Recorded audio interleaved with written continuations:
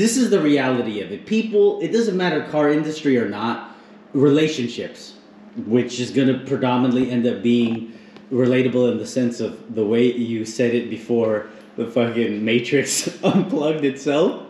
But yeah, man, aside from all that, the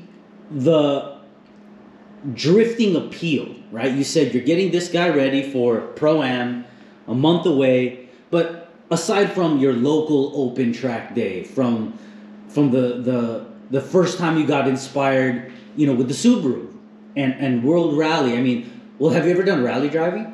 Okay. Just in my backyard kind of thing. But the whole thing is... I got a no trespassing order once, but... Okay, all right. How did you end up deciding that drifting was it? Not just one type of driving and car building you wanted to do, but the type. It was that M3, that Technoviolet M3.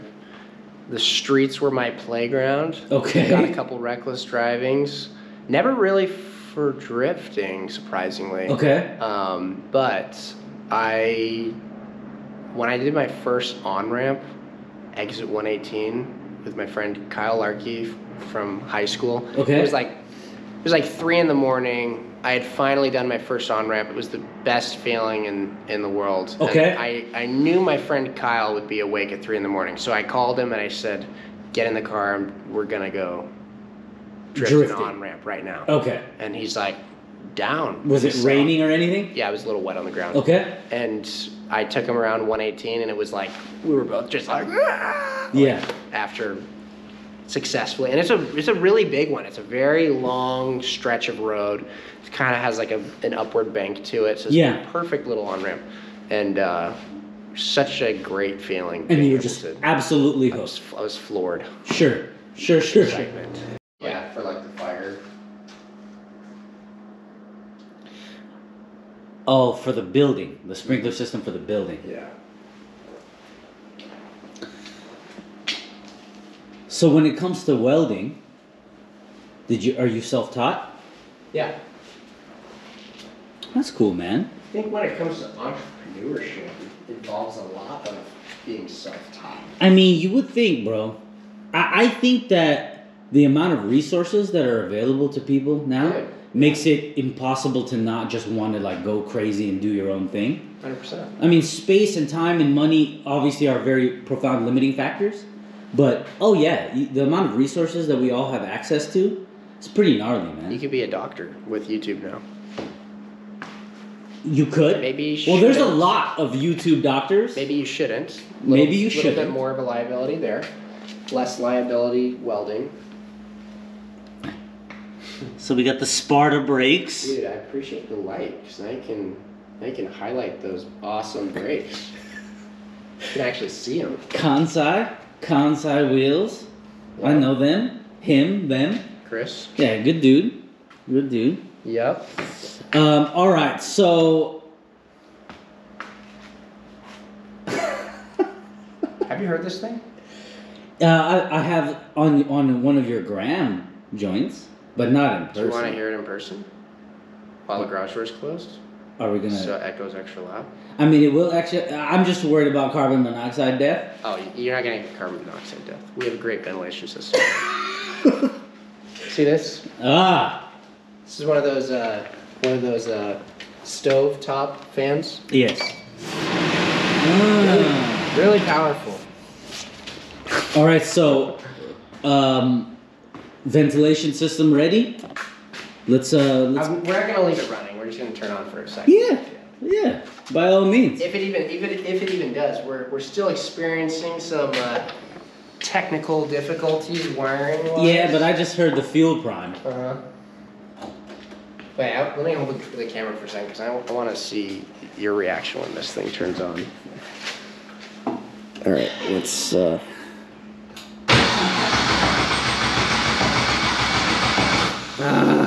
Come on.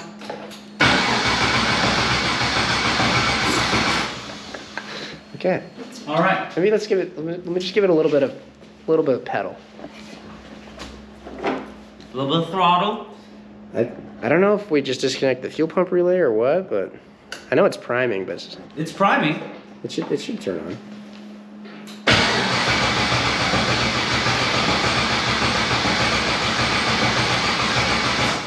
Well, all right, well, that was great. the effort was there, and it just this thing's been firing up no problem last night. But that's just how it goes. Hey, man. I don't have my hands all tangled in the wiring right now. Yes. So my friend David's been coming down, and we've been connecting things, disconnecting things. So maybe he disconnected something before. Maybe it's David's fault. Maybe it's David's fault. All right. So look, aside from the car, right? I mean, car content all day long. You know, people can see your channel, your social media for that.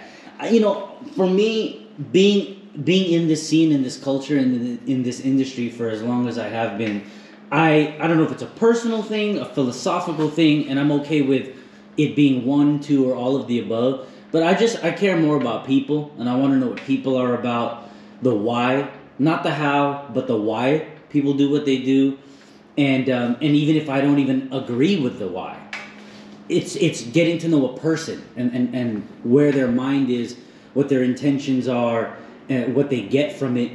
And, you know, we've had these, you know, you and I have had some very personal conversations, kind of from when you came to the Super Street event at the LeMay, you know, that the homie Sam Doo did, and you were there, and I met you and a friend, you know, who was there with you at that time.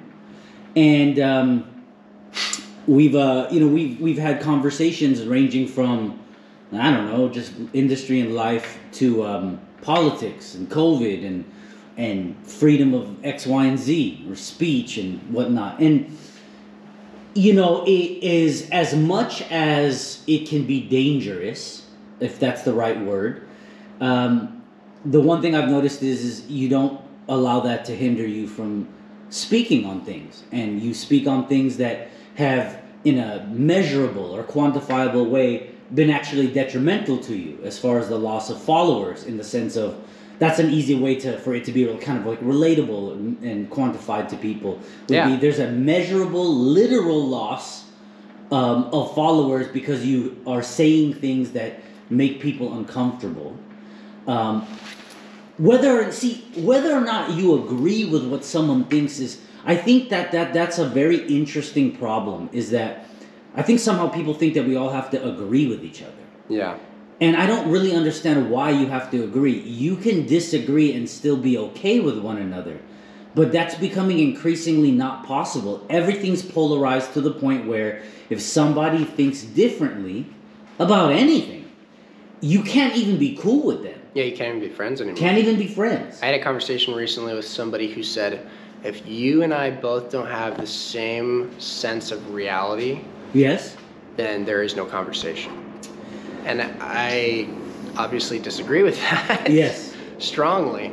But that is becoming increasingly more other people's perceptions. Yes. And so what I am trying to do is I'm trying to open the door for those conversations, whether it starts an argument or it's just a healthy, open dialogue, or if it's a very toxic conversation because they're offended by what you're saying. Either way, let's talk about things. Let's talk about what we've all been affected by all year long. And I'm learning a lot that it comes down to a matter of perspective. A lot of people, I don't want to talk about it because it makes me uncomfortable. I don't want to talk about it because I am comfortable.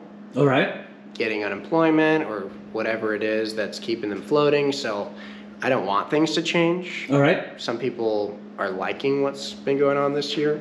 But a lot of people have no concept of reality for those that are detrimentally affected financially, economically, economically, socially, absolutely. And so the majority of people are trying to silence the people who are actually going through the most pain.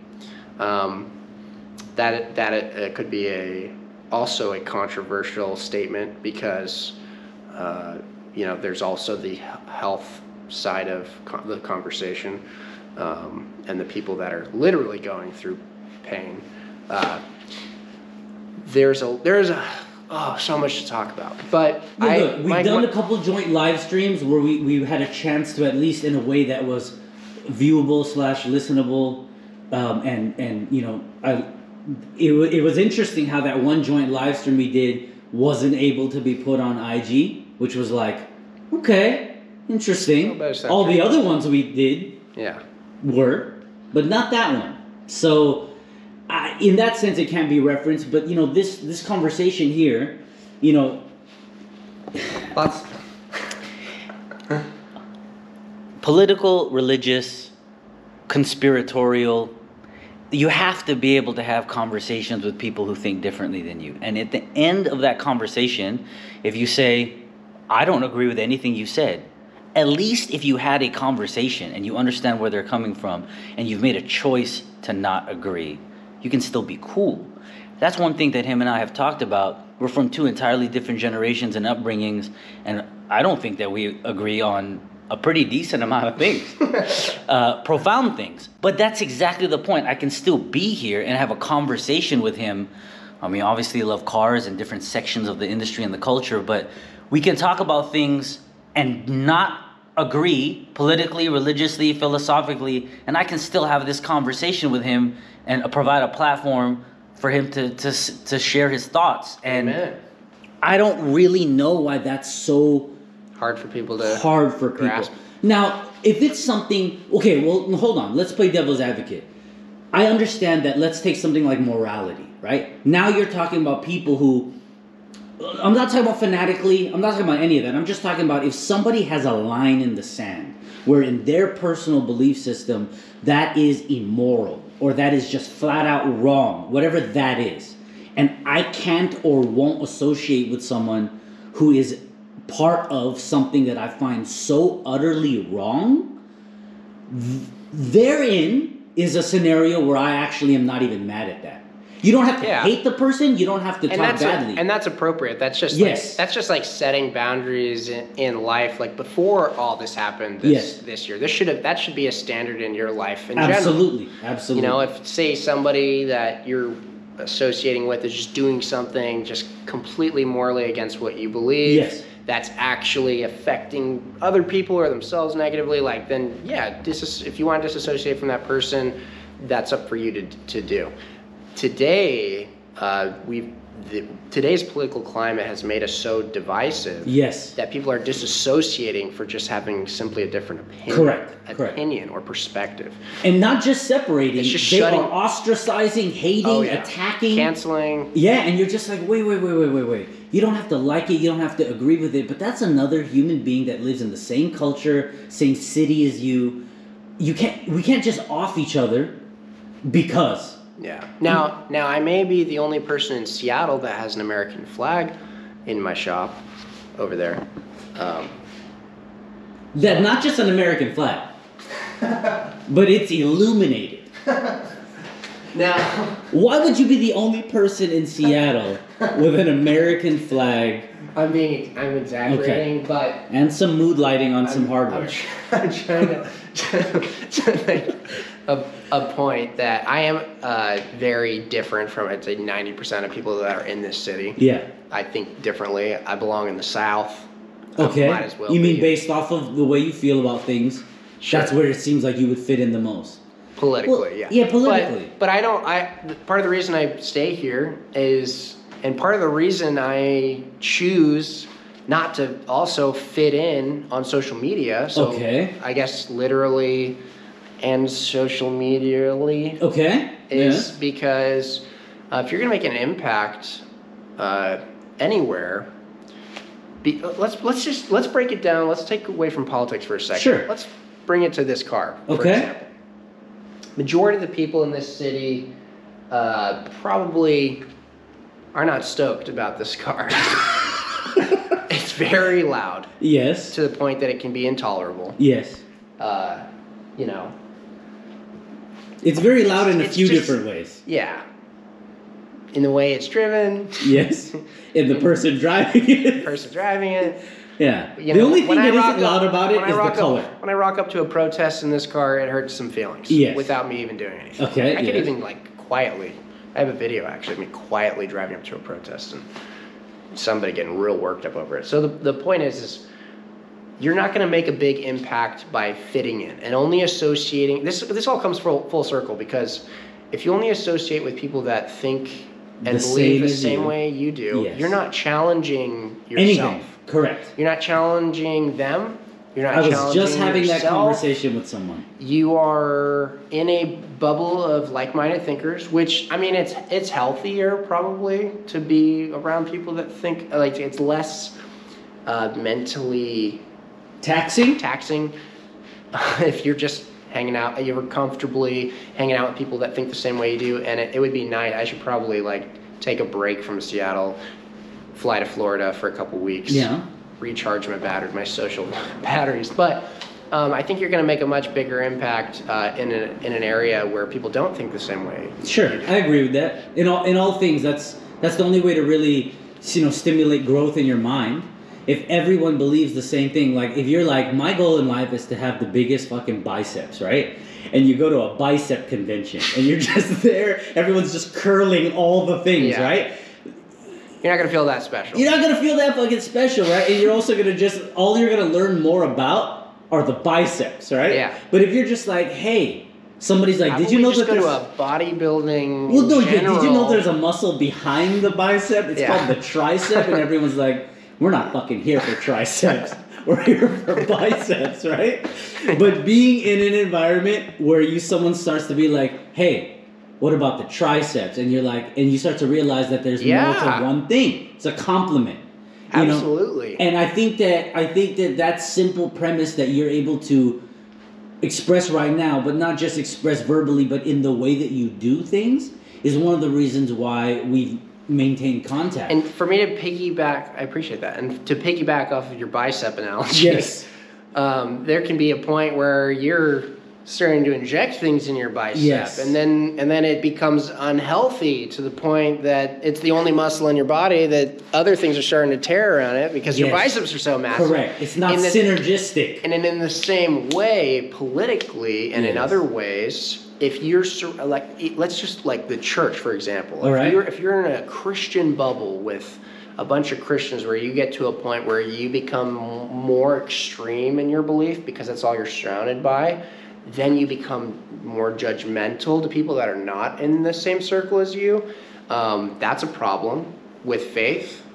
Politically, if you're in a realm where your beliefs may be starting to become more extreme, and you don't have anybody to challenge you, like myself as a moderate conservative, if I didn't have a liberal point of view to challenge my thoughts, maybe my thoughts would develop into something more extreme versus, like say, you take a simple black and white argument, and that they're never black and white, but, maybe my view was a little more extreme on, let's just say, pro-life, pro-choice. Okay. Right? Like, no, I believe this, that, and this, and then when you listen to the other side, you hear more anecdotal things, more personal stories. And although I may still draw a line in the sand on certain things, I'll now know how to maybe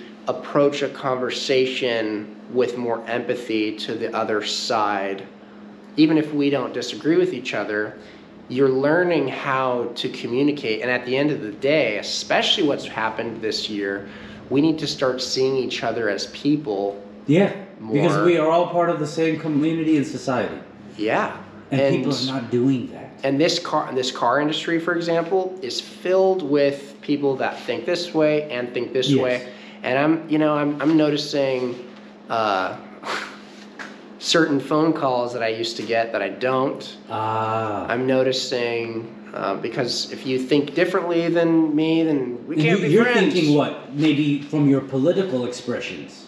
Yeah, people will tend to put you in a box without. It's weird because you would think with the amount of, I like to use this word, but equity you've put into relationships, you would deserve at least a healthy conversation to then decide if you're going to disassociate with somebody. Understood. And unfortunately, we're not even getting that these days. No, that in general, though. To be fair to you, coming from someone, substantially older than you, what you're experiencing is unfortunately not going to be the first time, and it's not going to be the last. It is harsh, but the reality is that the majority of people in life are not going to sit down and have the conversation. They're going to just leave you. Yeah. That's the reality. You're too far gone. You're not even worth the energy. I can't believe that you think that. Fuck you. I'm out. And I think to wrap up this part of the conversation at least, I think people need to come to an understanding that what I said in the beginning, we do have different senses of reality. There is one reality. Rolling. All right, camera battery died, but where I was at was just, I think that people need to grasp that we have a different sense of reality based off of the train of information that we see. And with today's algorithms and social media catering to what we believe, we're going to have wildly different senses of reality. Yes. Based off what we're seeing. And people need to be okay, or at least establish that, and then we should be able to have a conversation. And if we disagree with each other, shouldn't be judgmental toward each other. You know, I think, in fact, this year, that is the light at the end of the tunnel for the people that are not weak-minded toward this, is they are learning better. You know, before we used to have a conversation with somebody at a bar, and then you think, you believe that? You think that? And we should be like, that guy's weird. And I think now it's challenging us even more to understand maybe that person just was fed different information their whole life. Or because you're having a conversation with someone at a bar, that perhaps that might not be the time they'd be there with you entirely. Right. So in conclusion though, Zach, America. Okay. Much more often. So I'm basically, like the last time I was here with my family, bro. The last time I was here with my family, the day before I left, they were like, so when are you coming back? And I was just like, I don't know. And they were like, here. And someone gave me an Alaska Airlines code. And I was like, I guess I'm booking my fucking return flight before I even leave. And that's exactly what I did. So that's kind of the way it's happening now is I'm booking a flight prior to my departure, with 2-3 months, 2-3 months in advance.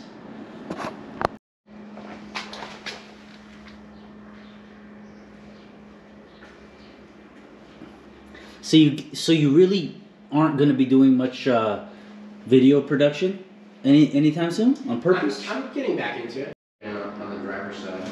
Yeah? You get in, great. Yeah.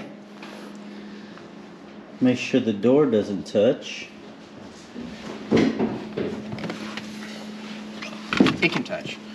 It's got a side molding thing. We're inside. Inside the E30. Inside the E30. Yes. Yes. Did you like that LED? Hmm? Do you want those lights on, or Oh, what do you think? I like it. No, let's go on. Oh, it's mood lighting. Okay, so It's all about setting the mood. aside from cars, if there were people if you wanted someone to really just have a feel for what goes on in your mind, it sounds broad, but I mean it. Like, if somebody watches this and they're like, I've never heard of this individual, this shop, I don't follow drifting, I don't, whatever, right? They just don't know anything about it. What would be the one thing that you'd really want them to take away about who you are?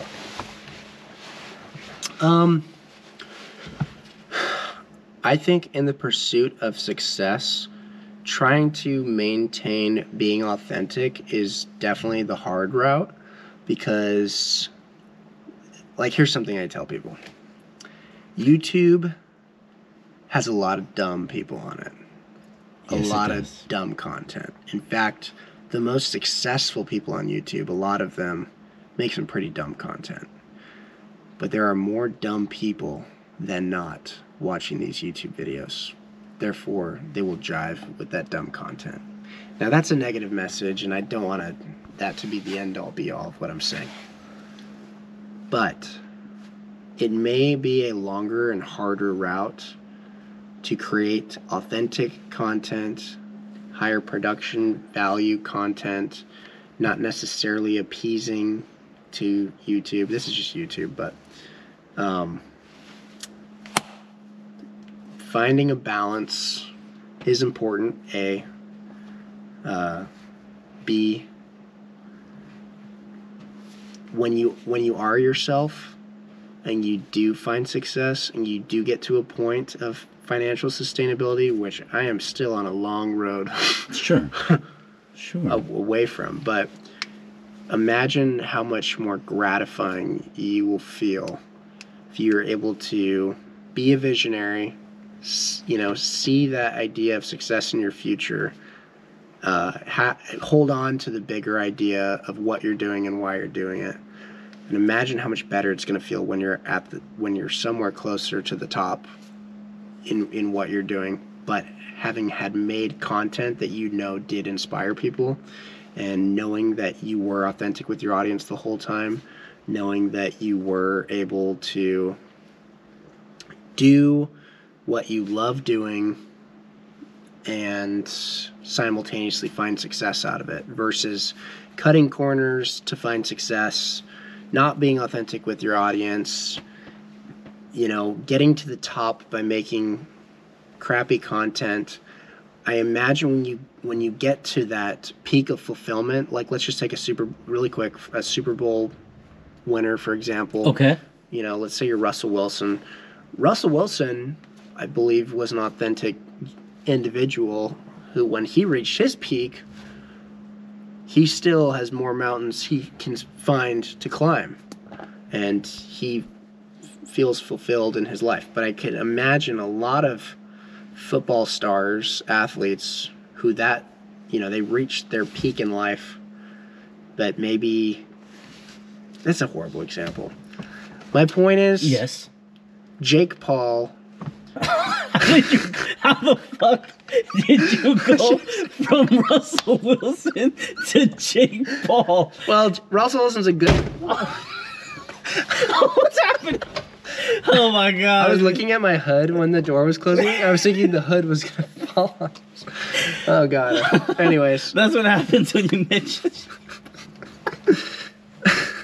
He's coming after me now.